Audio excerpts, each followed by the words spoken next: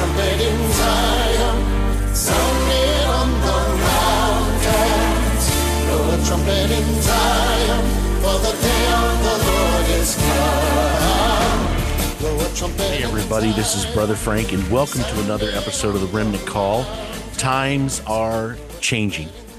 Things are moving rapidly, and folks, you are living in the last days. I know you've heard about it. Your grandparents probably told you about it. Your parents may have told you about it. But folks, welcome to the end times. We are officially there. You don't have to wait any longer. This is the moment, the hour, the days that you have been hearing about and looking forward to, the soon coming of our Lord and Savior. But before that, things are going to get radical. And there's nobody, I don't think, around hardly that understands that better right now in this hour than Brother Benjamin Baruch. And so with that, I'm going to bring on Benjamin here with me this evening. Brother, are you there? Yeah, shalom, Frank. I am here. Hallelujah. Amen. Amen. Brother, I appreciate this. This is, this is year 1999 to 2024. This is 20, 5 to 6 right in their years. You and I have known each other. And brother, you started this before we ever knew each other. And we are here. We're here. Yeah. So Yeah. we don't have to Hallelujah. wait anymore, folks. You're No. here. Welcome. Frank, isn't it amazing, the book that the Lord had me type for him, The Day of the Lord is at Hand. Amen. It actually got it started, the work started right after Passover in 1998, and the text, the rough draft of the text was finished by Pentecost. And over the course of the summer, the typesetting and the final edit review and the final polishing of all of as many of the fingerprints of man that could be erased from the text, we removed them by prayer and by the guiding of the Holy Spirit.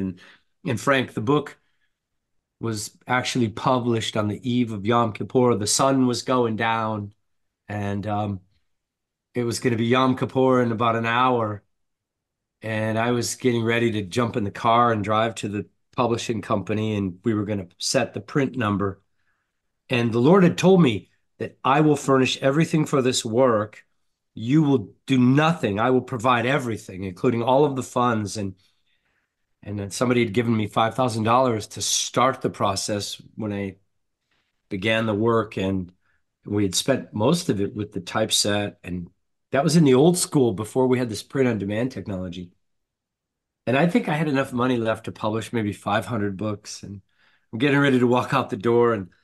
And Frank, I lifted up my wrist. I had a watch on at the time. And I lifted up my wrist, and I was pointing to my watch. And I said, Lord, I know you know what time it is. But Lord, I'm about to walk out the door.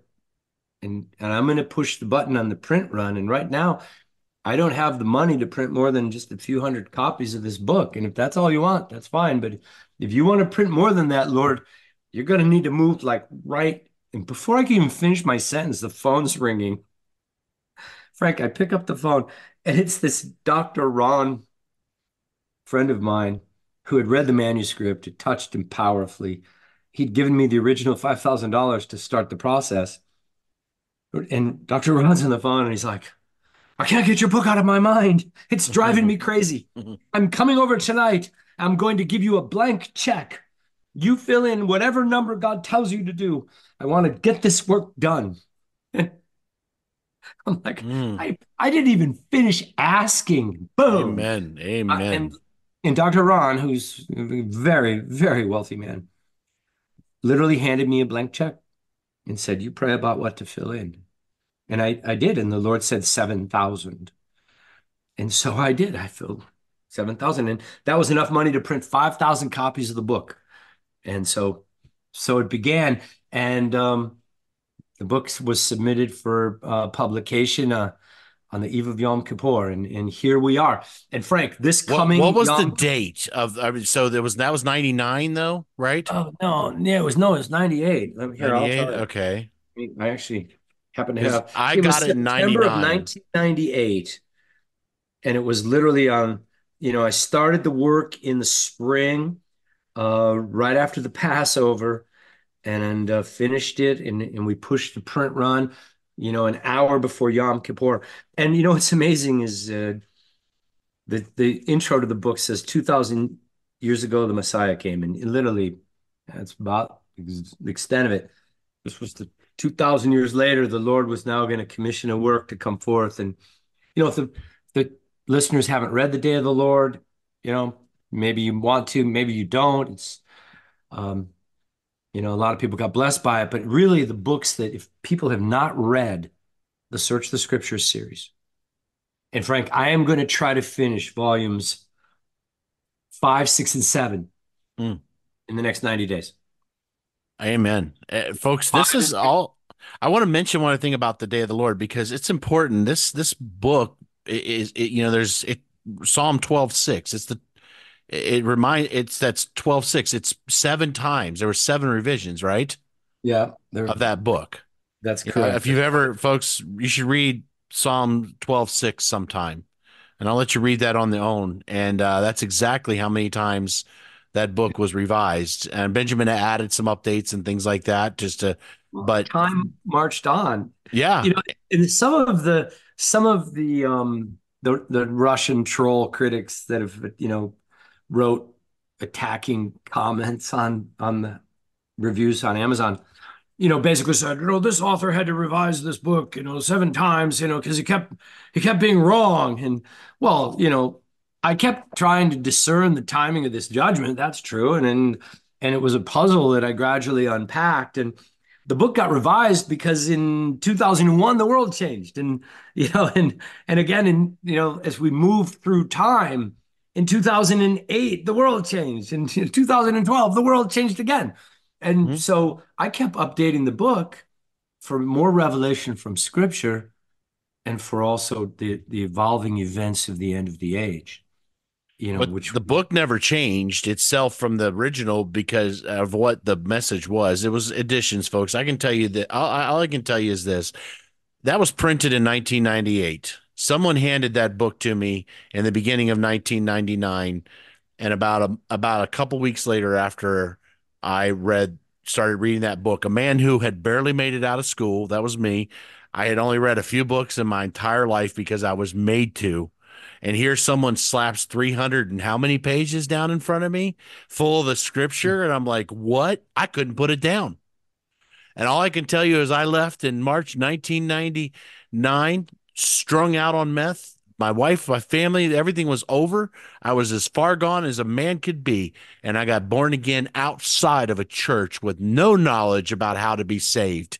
And I met the Lord directly in my vehicle and got delivered while driving down the road. There is no possible way that could ever happen without divine intervention that a man could be in my state and get born again without knowing how to get saved outside of a church. And the Lord radically changed my life around. well, One day I left and I got born again. I was clean for the rest of my life. yeah, the Lord did the book. Yeah. Geez, I only typed it, and honestly, I sat at the computer and somebody suggested I should maybe pray about writing a book, and I thought I've never done that before. And I prayed about it, and the Lord said, "Yes, I want you to write a book." And so I sat down on my computer. I said, "Lord, I don't even know where to begin. I don't even have a title." I looked down, and my Bible was open to Isaiah 13, and I looked at verse 6. The day of the Lord is at hand, and you know what, brother? We've come full circle because it is indeed now upon us. And if people haven't read the book, there is one part of the book that changed.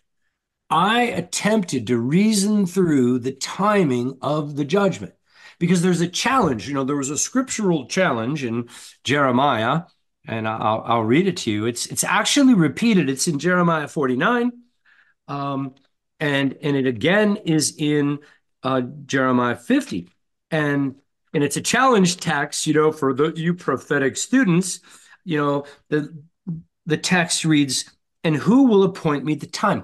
Who's going to discern the timing of the judgment of America?" Well, I'm always up for a good challenge. And so I thought, well, I'm going to try to discern this in the context of the prophecies, the 70 weeks prophecy and the prophecy of the fall of Babylon and so on and so forth. So in every revision to the book, I took another peel off that onion, if you will. But, I knew there was a missing Jubilee because the prophecy of Daniel 9:24-27 speaks of that there would be 77s determined upon the people of Israel and the holy city. And I'll read the exact text. 77s are determined upon thy people and upon thy holy city to bring an end of transgression, to make an end of sin, to bring in reconciliation for iniquity, bring in everlasting righteousness. Hallelujah. That's what's ahead for us who are in the remnant. And to seal up vision and prophecy, and to anoint the most holy. And in Hebrew, it's Kadosh Kadashim, the holiest of the holy places. And we know when Yeshua came 2,000 years ago, after the 62 weeks, he was the holy place. And he became anointed with the Spirit without measure. And there will be another anointing soon. But, in reasoning through, I understand the prophecies because I'm a Hebrew. And so I think like an Israeli, right? And I realize we use a different calendar than the Goy. We have a calendar that repeats itself every 8 years perfectly. And we have leap years with the month of Adar being duplicated. We have 2 Adars in a leap year. And I also understand that every 7 years is a Sabbath year. And after 7 Sabbath years, we have a Jubilee, which is the 50th year. Even as the Feast of Weeks, which is the celebration of Shavuot, which the Gentiles call Pentecost, occurs after 49 days of counting from the Feast of First Fruit. And the Feast of 7 Weeks is the feast day to celebrate the fulfillment of the prophecy of Daniel 9. And it's all about the 50th year. The 7s point to Shabbat. The 7 sevens point to Jubilee. And so I knew that the Jubilee was the key to the prophecy. And now Isaac Newton, in his book, discerned the same thing. Now, Newton was smarter than all of us combined, for sure. But, did God reveal this to him, or did Newton just see it himself from his brilliance? I have no idea. The Lord showed me. I wasn't that smart. But the Lord showed me that these Jubilee years were the key. And within the 62 weeks, from the command of Artaxerxes to the birth of Yeshua in 2 BC, were 62 weeks. Well, that's 434 years. The commandment was in 444 BC. Yeshua was born in 2 BC. That's 442 years. How does 434 turn into 442? Well, you got to add 8. Gee, what is 8 number of anyway? New beginnings. And 8 Jubilees are the compass of time within 400 years. We would have 8 Jubilees. And then again, the 7 sevens at the end of the age, which is a period of 49 years. Again, you would add the Jubilee. It's a metric of measurement unto the Jubilee, which is the day of his redeemed. The totality of our salvation and redemption is all revealed and manifest in these Jubilee years. Hallelujah. So within this prophecy, there's 8 and 1. Well, that adds up to 9. Yet 77s is 490 years. That's 10 Jubilee cycles. Well, where's the 10th Jubilee? I knew there was a missing Jubilee. I just didn't understand where it was or which one it was. I had no idea that in the prophecy of Daniel, the 77s that were decreed upon the people of Israel were themselves 7 Sabbath years and 70 of those series of Sabbaths, which means 70 Jubilees. And nobody, well, to my knowledge, I've never heard anyone else teach about the second part of the hidden prophecy of Daniel 9, in which there are actually 70 Jubilees decreed upon the people of Israel. Well, that's like mind-blowing. That you start that from the Exodus. And Jesus was born on a Jubilee in 2 BC. Adam was created in 4002 BC. Jesus was born on the 4,000th day, or year, if you will, of creation. And 4,000 years is 80 Jubilees. 80 is the number of the new beginning, 8 being completed, 10. And so God completed the new creation when the Son of God himself took on the humility of our humanity and was born of a virgin in the city of Bethlehem. And so Israel itself was redeemed at the end of the age in 1948, 1949. And Yeshua's birth is on the Jubilee cycle. Israel's rebirth following the War of Independence is a Jubilee cycle. If you go back to 4002 BC for the creation of Adam, then 1999 was the 120th Jubilee of creation. You go from 2 BC, the next Jubilee is the year 49 because there is no year 0. So 2 and 49 is 51, but you subtract because there is no year 0. So it's 50 years. And so here we are. 1999 was the 69th Jubilee of Israel and the 120th Jubilee of creation. And the Father God Almighty declared, the Lord declared unto Noah, I will not always strive with man. For after 120 years, the end of all flesh would come. And in Noah's day, that prophecy was fulfilled after 120 years. And in our time, in the span of creation, those 120 years are Jubilee years. And they represent the 6,000 years that God would strive with man. And after 120 Jubilees, the end of all flesh would come. Well, that was 1999. Well, wait a minute. Where's the end of all flesh? Well, there's one final Jubilee for Israel. Because, if you count the Jubilees from the Exodus, which was 1452. Now, I understand the experts don't agree on anything. Okay? I just came to bear witness of the truth. Yeshua was born on a Jubilee. He is our Redeemer. He is the new creation. Hallelujah. The new Adam had come.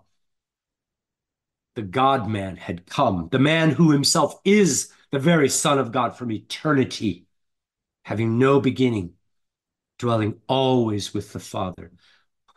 This is our Lord who died for us. His blood is the testament of the covenant that was made by Father God with all of his elect. Amen. And it is sealed. It was nailed to the cross, and our old nature was nailed there with him. And we are as secure in this covenant as those nails were that literally bound our Lord to that cross in death. But so here we are, the year 2024. The Spirit of God reveals to me, this is the final Jubilee, the 70th Jubilee of Israel. Now, the Jubilee cycle was civil, and every 50 years. This Jubilee is spiritual. If God were to wait 50 years, the end of the age would be, the coming of the man-child would be in 2049. Well, we're not going to wait 25 more years for World War III, you guys, or for the complete financial collapse of the bankrupt Western, welfare states. These things have come upon us now. So how is it that God could have a spiritual Jubilee? Well, how does God have a spiritual year? It starts in Nisan. He's got a civil calendar that's in Rosh Hashanah. This year, Frank, there was an eclipse that sealed the fate of America on April 8th. And that evening, Nisan 1, New Year's Day, began in the Spirit, that being the very 70th Jubilee that began. Now, the civil Jubilee begins in the fall, in either on Yom Kippur, which is what some teach, or on Rosh Hashanah. Well, this year, the final 70th Jubilee, the Jubilee in which God sevens, which is perfection, and he tens, he completes, 70 being the absolute perfect completion of his work in the earth. And what is that work that he's been doing? To bring forth the redemption of a righteous, holy people, totally redeemed by the blood of the Lamb, who can now overcome the dragon, the world, and their own flesh, by the power of the Holy One who lives within them, having been through the wilderness of pain, having learned the same lessons we've all learned. Our ways are grievous. Our inventions are a disaster. Every other way leads to ruin. There is only one path that leads to life. There's only one road that is blessed. There's only one way that will prosper you in your soul, and that's Yahweh's way. That's the way of Yeshua. That's the straight and the narrow path where only the remnant, where only the elect will pass through, because the proud need not apply. And the compromise, those who dwell with the harlots of Babylon, you can't walk on this narrow way. You have to turn your back on everything of the world, the flesh, and the devil. And in your hearts, you have to set your spiritual eyes on Zion, whereunto is our high calling, where the Lord is calling us home and he's calling us to his throne. And so here we are in this 70th Jubilee. Who even knows this, right? I mean, I've told people they don't even believe me. It's like, okay, you're not rejecting me. You're rejecting the one who sent me. I'm not going to take it personal. God told Samuel, what are you upset about? They're not rejecting your word. You're speaking my word. It is me that the people have rejected, not you. But for those who can receive it, the 70th Jubilee is coming. Frank, what's so amazing? We had that incredible eclipse that was the Aleph Tav, and it was literally God putting the X, like, a condemned building following the Hurricane Katrina. They put the X on the side. They paint the X on the side of the buildings with a circle, building's condemned. Don't even enter again. This building is going to be torn down. It's going to be destroyed. It's no longer fit for any purpose. So God also put the X over America. And now, this is amazing. We have a second eclipse coming. On what day? Rosh Hashanah.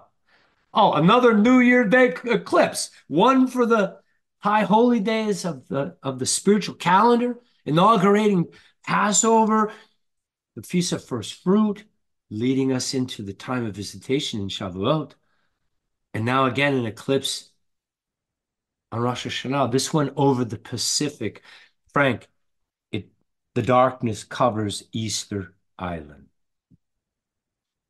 and I didn't know barely that. touches Chile and Argentina. It's over the Pacific. And what does the Pacific represent? The word means peace. It's the sea of peace. And the sea represents humanity. So the Pacific represents the peace that humanity has known. By God's mercy and grace, peace has prevailed upon the earth. I mean, yes, there have been wars in here and there, but for the most part, those of us who live in the United States of America, we have not seen any wars in our neighborhoods to speak of, a few incidents. But I'm talking about World War II, where entire cities were leveled, entire nations were destroyed, where there were 20 million civilians killed, like the war that's being fought in Gaza right now, or the war that is in Ukraine, the war that's in all likelihood coming to North Korea, the war that is soon to come on our shores. Here, God is giving these final warnings unto us. But yeah, back to the book. The criticism is correct. Benjamin didn't know everything in 1998 that God revealed to him in the next 26 years. Yeah, I mean, for sure, the Lord has continued to reveal more and more and more. And that's why the book got updated. And yes, I kept wrestling with the prophecy of Jeremiah 50, verse 44. Behold, he shall come up like a lion. Okay, that's the Antichrist coming up as a lion. The destroyer of the Gentiles is on his way. The lion has emerged from the thicket. He's already attacking you through your food, through the air, bioweapons. We're being attacked in ways we don't even see. The enemy has come. He's risen up out of the thicket, and he's going to come upon the west from the swelling of the Jordan. That's the crisis in the Middle East, which is only going to explode. The peace process is dead. I studied Israeli political science in Jerusalem. I'm a former military analyst. I'm a specialist in the Middle East. I've been I lived in Jerusalem. I trained with IDF Special Forces. Your friends in Israeli intelligence. I have studied this since the early 1970s. I know something about my own country. And I understand the military, economic, political balance of power. And if you just look at reality, The United States is bankrupting itself.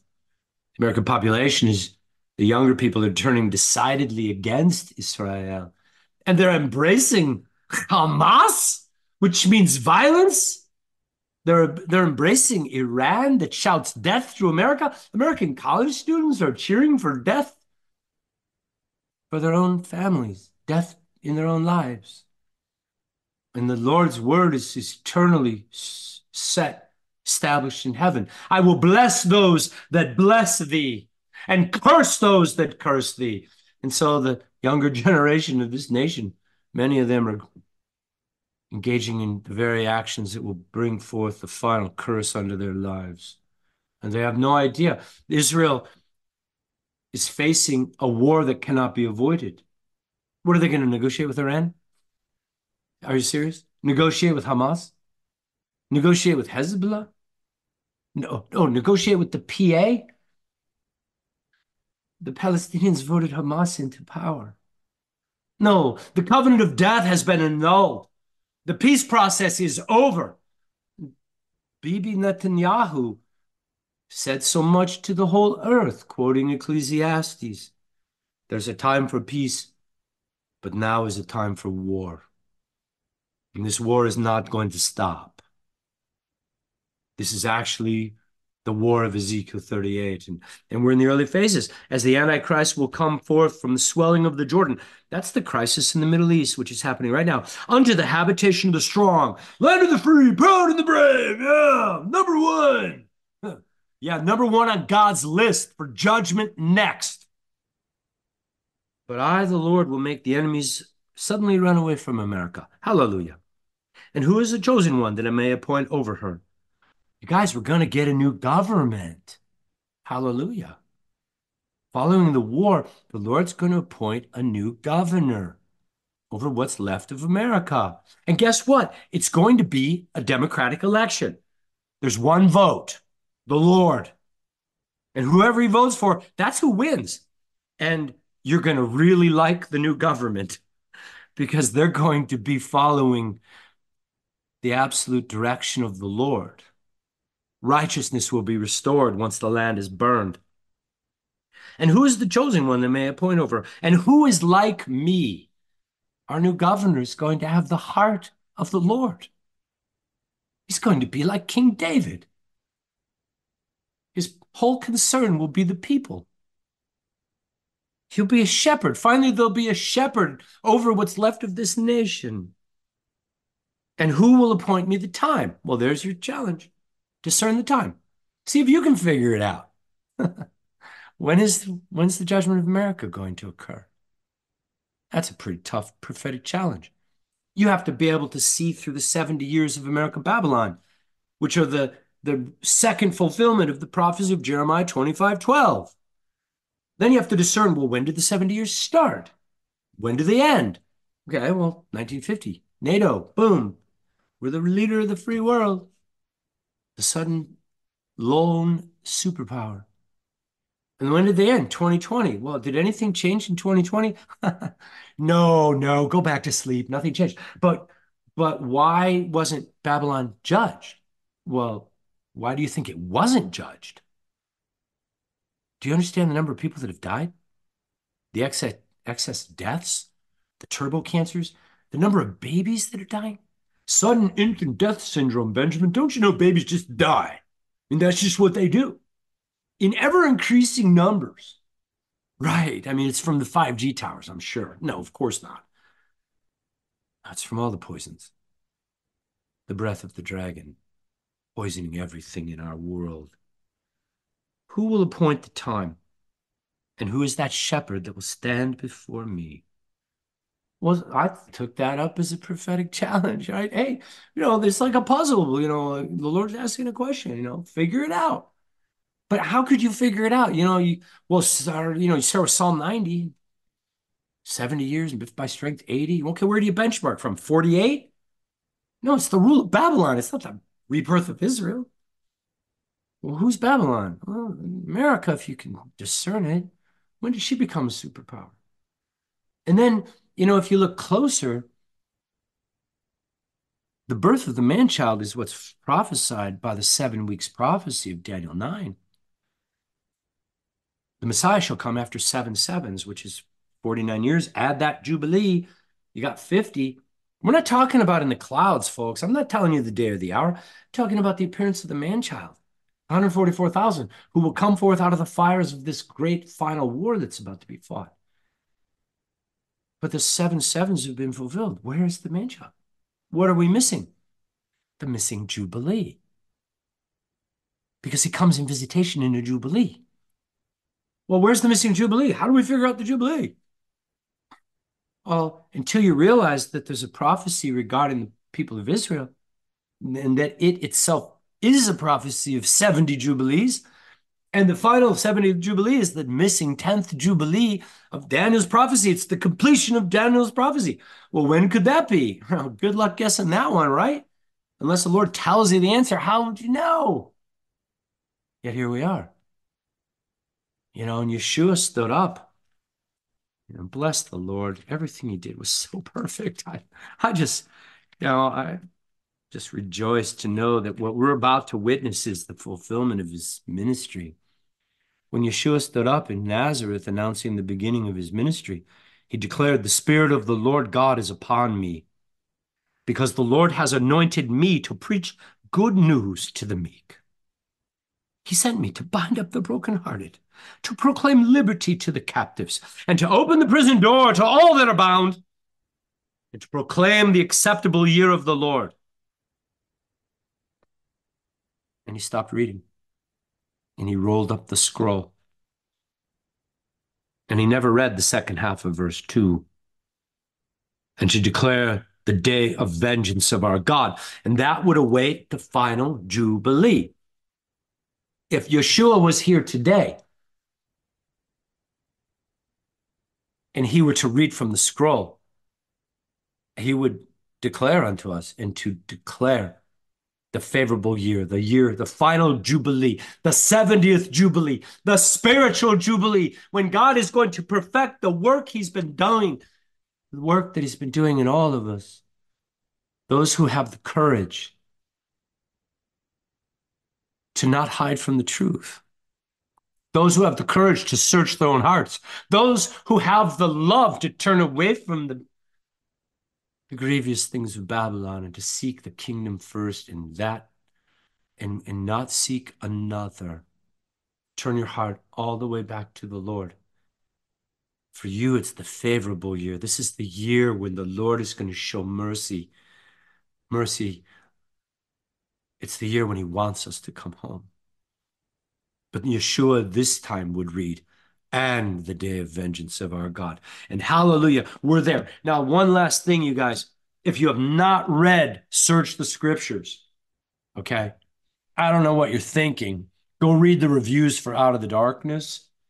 And listen, you guys, this is not an advertisement so Benjamin can make a $2.50 royalty or a $4, whatever the royalty is. This is so you can get these books into the hands of your family and your friends, and people can get set free, okay? And these books are alive. The Lord did the Search the Scriptures series. I remember when he told me, "I want you to publish a series of books, and I want them called Search the Scriptures. And I want volume 1 to be entitled Out of the Darkness. And the first chapter is Matters of the Heart. And I will fashion this work as a pillar of righteousness, which I'm going to throw from the heavens to crush the head of Satan in the lives of my people." Well, would you like Satan's head crushed in your life? Then why don't you get one of these pillars and read it carefully, read it prayerfully, let the Holy Spirit minister to you, and then pass it on to your friends, because we have got to get ready. Hallelujah. Frank, should we start the message? Yeah. Folks, I've told people before, all you got to do is get out of the darkness, sit down and read the first chapter. And if I'm telling you right now, you will wish you had put your seatbelt on for that chapter. Right. Because Go go ahead, ahead. Frank. No, it's shocking. It's intense. The whole book's intense, but I'm just saying, Rarely is a book ever started off in, at top speed. And that book it starts out at maximum velocity and it doesn't let off, folks. It is a game-changing book. And like Benjamin said, he doesn't, if you think that he's selling books to make money, brother, have you actually even ever broken even hardly from what you've done out of your No, own pocket? no. No, he No, doesn't it's do this to make royalty. It's ridiculous. He's self-published. He makes like $2 a something. And if you know anything about Benjamin, he gives stuff away. And anyway, so folks, this is important. The word of God obviously is the most important thing, but these books are something they're so wonderful to pass to somebody else. My dad absolutely loves Benjamin's books. Right, sends me questions. I read this out of Ben. What's your thought? You know what I mean? That's what my dad always doing. But you can hand it to somebody. It's easy to read, but extremely. And you know where those books will lead you to? They will lead you right back into the Word, and that is what anybody who's sharing the Lord should be leading you back to His Word. Brother, go ahead. well, yeah. When I first read Out of the Darkness, I mean, I typed it, okay, and these were messages. The first chapter, Matters of the Heart. You can find it on YouTube if you search around. But you know what? There's so much truth in these messages that if you're listening to the message in audio, you don't have time to think. That's the reason the Lord had this transcribed. I mean, Jeremiah prophesied these words to Israel, and we forget 80% of what we hear. It goes in one ear and out the other. That's just how we are. We only remember a small percent of what we've heard. But when it's been written down, when the Lord with his finger writes it into the stone, or when he takes his finger and his fire and he puts it into your stony heart, you can stop and reflect and let those words minister in power to you. Brother, I typed these. I mean, look, the messages came forth by the anointing. Matters of the Heart, I didn't even have any notes for that message, hardly. 3 hours later, blown away. When I read that book, Frank, I couldn't stop weeping. And honestly, I probably read Out of the Darkness 4 or 5 times. I need to read it again. I mean, it's more powerful every time you read it. Amen.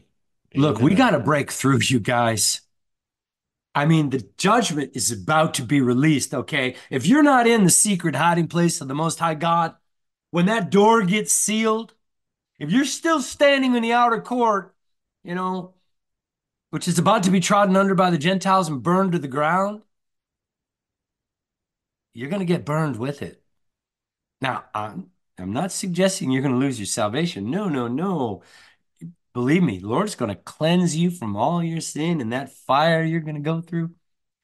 Now, a lot of you are going to think you went to hell for a day or two.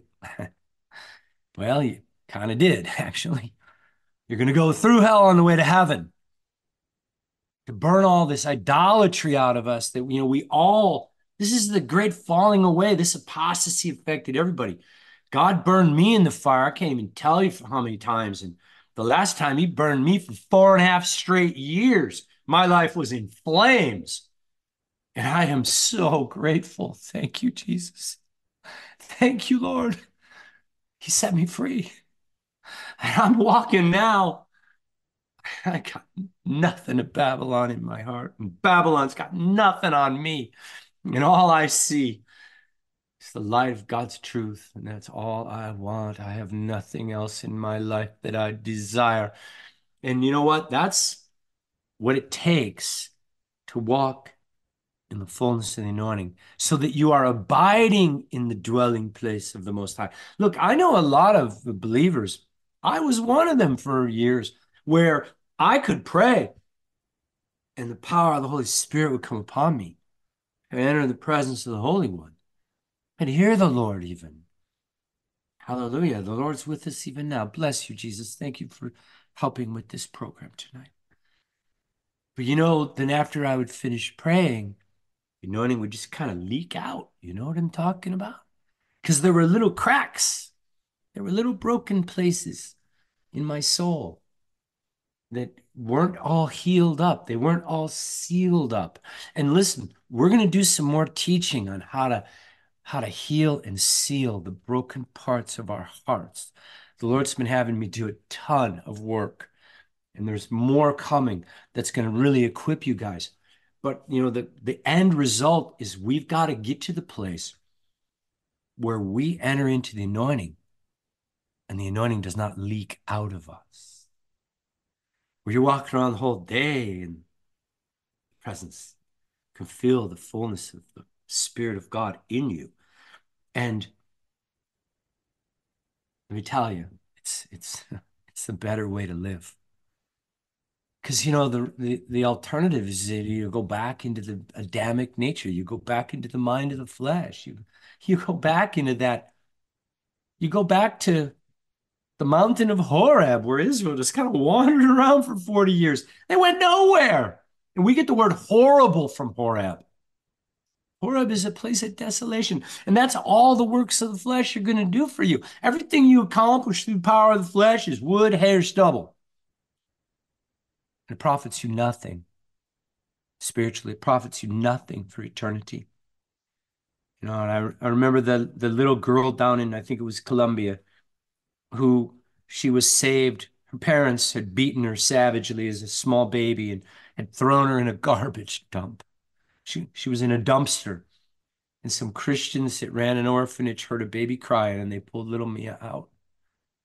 And then she was actually brain damaged from the beatings this small child endured.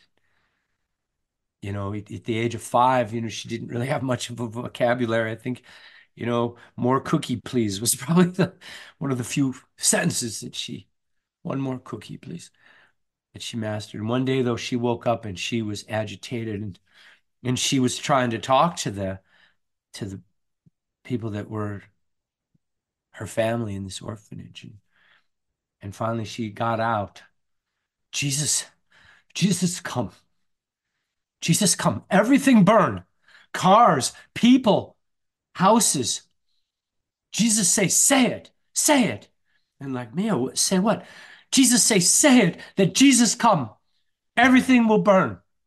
The people, all their wood houses, all their graven images, all of their idols, all of everything that they've done. This entire nation will burn.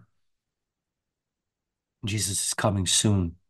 And only a remnant is going to walk through the fires like the 3 boys in ancient Babylon. And the flames did not harm them at all because they were walking with the Holy One. And he is going to protect that which is his. Now, if you are born again and you've been sealed with the Holy Spirit, then your spirit is the Lord's. And he will protect your spirit. But if your flesh is still bound up with the sin of Babylon, if you're still walking in deception, lying to yourself, lying to your wife, lying to your neighbors, if you're still walking in disobedience and you're looking at pornography, you're still smoking marijuana, you're still getting drunk, you're bound in the flesh, you're not walking in the fullness of the Holy Spirit, you got a brief window of time to get ready and get cleaned up, or the Lord is going to do the job for you. If you don't do this job, if you belong to him, he's going to do it. He promised he would clean you. And I use the analogy, having been to what I call repentance rehabilitation workshop, which are the concentration camps of the beast government, in which the Lord cleans his people with a blowtorch and an iron brush, and you will be clean. It won't even take more than a few days. And you'll repent of everything. But why not just do that now? Why take your children to the death camps with you? Because you don't want to repent? When I went on national tour, Frank, I asked the people, I said, do we have any mothers here in the audience? Are there any mothers, any grandmothers here that have got grandbabies? Would you be willing to fast and pray for your children? Do Christian mothers still love their children? Do Christian grandmothers love their grandbabies enough to do whatever it takes to find the Lord in this hour. Turn off the television. It's programming you. It's syncopating your alpha waves. It's putting you in a state of mesmerization. Turn it off. Shoot the TV. Take it outside. It'll be a mess if you shoot it. But, throw it away. Turn off the entertainment of Babylon. Get the Lize, Lize, Hadassah music or some other very anointed worship, and fill your house with worship. Fill your time with the Word of God. Fill your life with the living reality, the living presence of the Almighty God. Seek the Lord with all of your heart, all of your soul, all of your strength, and God will know. He sees those things very clearly. He'll know. And he will come. But if you keep playing this part-time commitment game, if you still love some of this stuff out there in Babylon, then get these books, call a solemn assembly. Begin the discipline of fasting and praying. Amen. And seek the Lord with all your might, because your life depends on it. And after I would ask if there's any mothers, I would then ask the audience, are there any fathers listening to me tonight? Any grandfathers? Are there any men of God who can hear my voice? Are you willing to fast and pray for your children, for your grandchildren, for your wife, for your own life? Or do you just love that cheeseburger from